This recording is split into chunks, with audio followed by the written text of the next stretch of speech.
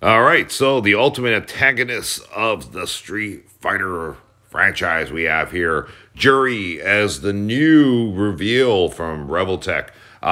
Don't have the exact date, unless someone already has intel on it, but I'm assuming sometime this week we will see her dropped on various websites like Entertainment Earth, Titan Toys, you name it.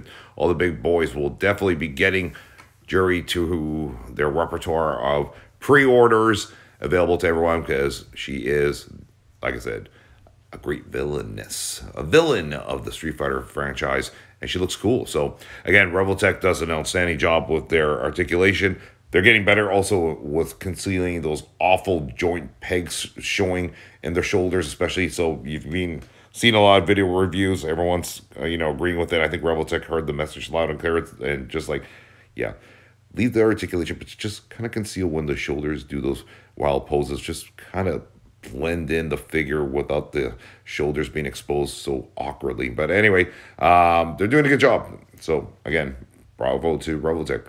And this figure will do very, very well, that I can assure you. Anyways, check it out over Statoverse over on Facebook. Link in the description of the video.